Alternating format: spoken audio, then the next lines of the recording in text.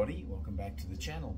Okay, so what I'm going to do is just set up the next video you're about to see, which is essentially to do with the Linkwitz LX521 build. So in this video I'm going to talk about the rather good quality wire that we used in wiring the baffle up. I'm also going to talk about the way I wind the wire up, and then show you the installation of the wire through the baffle itself, and show you and explain to you the way that I wire the tweeters up, which is the standard way that Linkwitz do it, but I'll hopefully make it clear to you in this video what I did and how I did it. So this is the next video in the LX521 build video series. So I hope you enjoy the video. I'm sort of sitting here in the middle of Manila at the moment in our apartment. I think it's time that we drop this video. There's lots of stuff coming up too, I might add, with some of the things I plan to bring you while I'm in Manila. But all of those things are taking a process that isn't happening quickly. But I will be bringing you one of the most, or probably the top dealer in Manila and in the Philippines.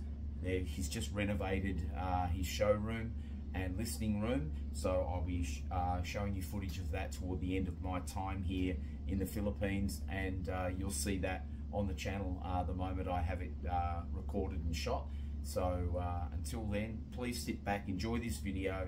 This talks, as I say, again about the things I just mentioned on the LX521, and we'll talk soon.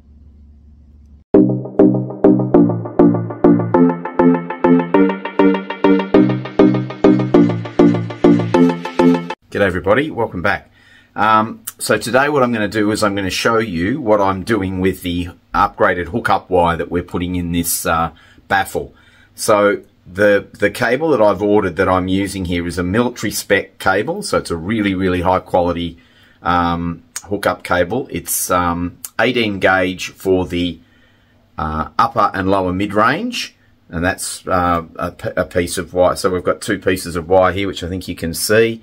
It is OCC copper that is silver plated, so that is with a PTFT dielectric around the as an insulator, so it's slippery and typically Teflon feeling. So what we'll do is I'll show you how I wind this wire up and the way I do it, and put it in the speaker. So that is the 16 gauge, and then the one we've got the 20 gauge here. So it is really fine wire. It's all conductor essentially in the actual wire itself. So there's a longer piece of the two. So what I'll do is I'll set this up in the vise, and I'll show you what I do to run this wire through the baffle. Okay, so here we go. So we get both of these conductors, and we just put them in the vise. So maybe about an inch or so in, like so. Then I get a little paddle pop stick like this, and then around the end of it, again about as far as we want the wire to come back, I'll give it a little twist like this. You can see that. So that's what I've done there, and then I just basically wind the wire up and continue to wind it up like this. The reason I do it this way is because I can feel the strain on the wire by doing it by hand like this. So I sort of get an idea as to, you know, the shape or how much, you know, twist I want in the wire, and I'm also feeling the resistance on the end of this paddle pop stick. So I sort of roughly know where I want to be on this and how far to go. And I'm feeling like I'm getting close, so I can really sort of feel that I'm getting a grip, and then of course it'll release a little bit. And we undo the vise like so, and then we have our conductor wire there, and we've got a lovely little twist on the wire here, and then up this end we just straighten those two out again, and we are essentially one down in the process, and we'll do the others. So that's our lower mid-range, it being the shorter of the three wires, and then the next one will be the upper mid-range. So again, the same spec wire, I'll put these all through now, do them, and then show you the end result. Okay, so here we go. So here is the lower mid-range. Then the next longest one along here is the upper mid-range, and then the longest one is, and it's slightly different color you can see between the 20 gauge and the 16 gauge. The 20 gauge is a little redder. I don't know if that shows up on the camera or not, whereas these two are a little orange in the trace wire, and the longer ones, the 20 gauge wires, red and black. And then up the top here we've got obviously another red tweeter wire here that runs down the bridge, and these two are the 16 gauge upper and lower mid-range, and they will be the ones that will also run along the bridge down to the binding posts at the end of the bridge, and we'll show you all that as I wire everything up. But there you go, that's all the wiring all wound up and ready to be installed into the baffles. Okay, so here we go. Let's attempt to run some tweeter wiring up first. So a good way to do this, we're going through this hole here in the, which I'll show you,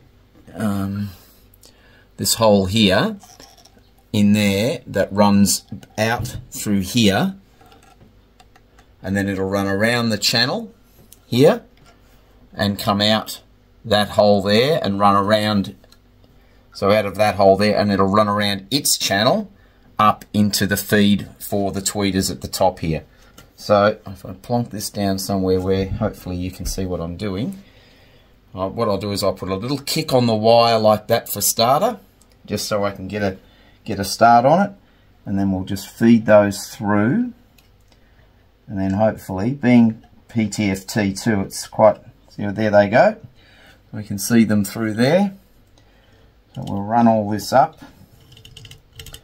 like so, and leave ourselves enough room.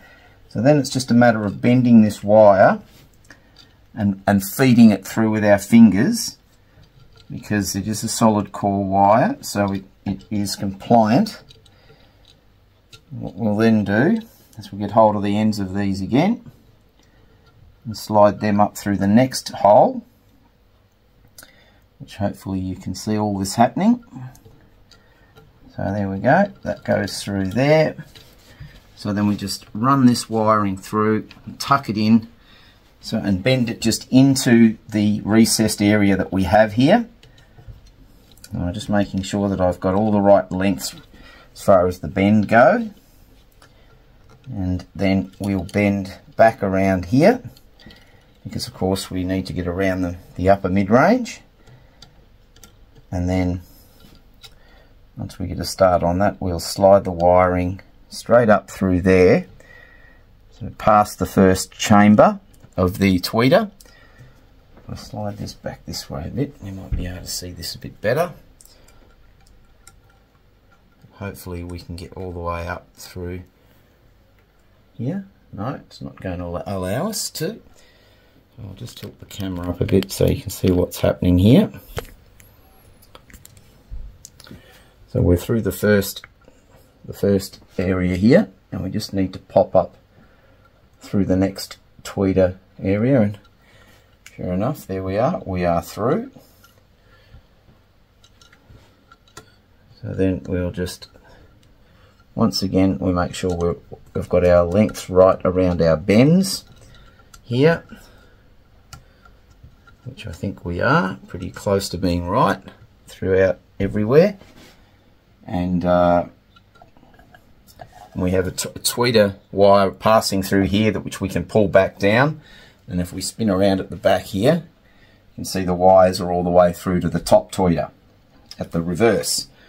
So that is essentially the first one done, and we're happy with the bends here, so I'll just move through and do the others, and then I'll show you the end result.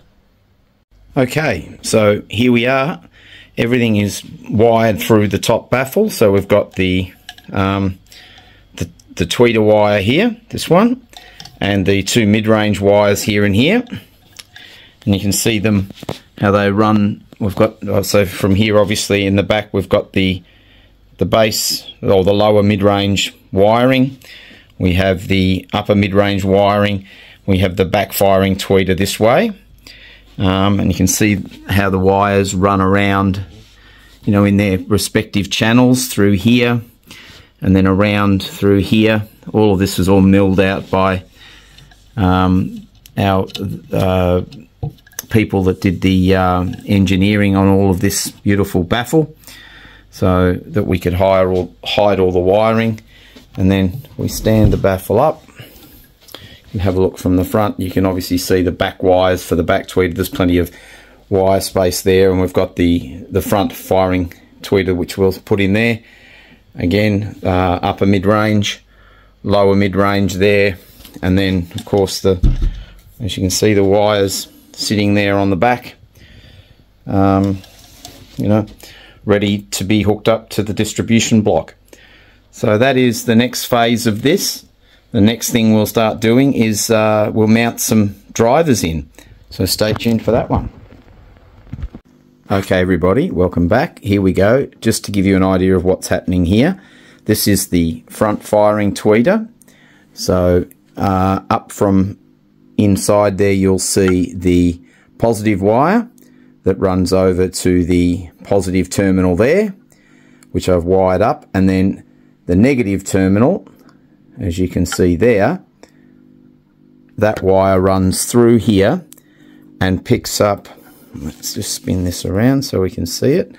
So we've got two black wires coming from to the rear tweeter, but I'll explain this again. So positive wire that comes up from the bottom of the speaker through here goes onto the positive terminal. There's a negative wire, or another piece of this this wire, which you can see there's the positive side of it. I've cut two pieces off. I'm keeping the positive aside. We don't use that. But the black wire, we pick up the negative side of the forward-facing tweeter. And then if we come around here to look at the back here, that negative wire runs along to the rear firing tweeter, and it goes onto the negative side of that tweeter.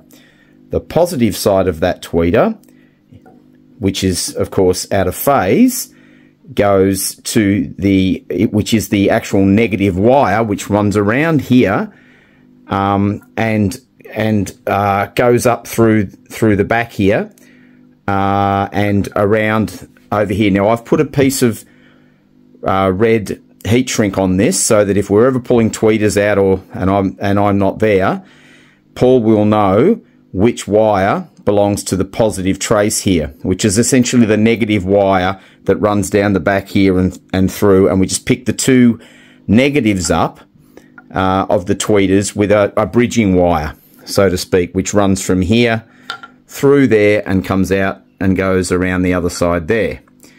So hopefully that makes sense to you. Positive on the front, a negative pickup wire on the negative side for the front firing.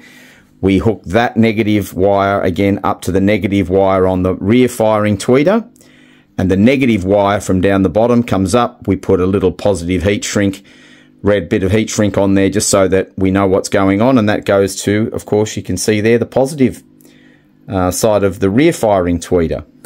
And that's what we've got. So that's the tweeters done.